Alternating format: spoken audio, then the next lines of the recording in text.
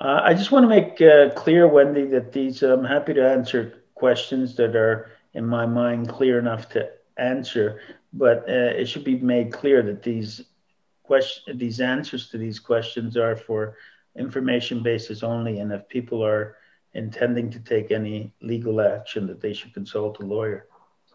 So that's clear, because things change with the facts.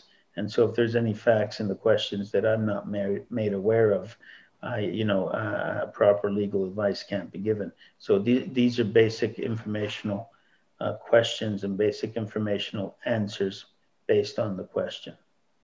Thank you for joining us today, Rocco. Well, good to be here. The question is anonymous today. Is there any recourse for those who are unvaccinated when denied service somewhere if these vaccine passports are implemented? Yes, I mean, we're going to be, we've already announced we have filed in British Columbia against the COVID measures, and we're working on an injunction against the vaccine passports there.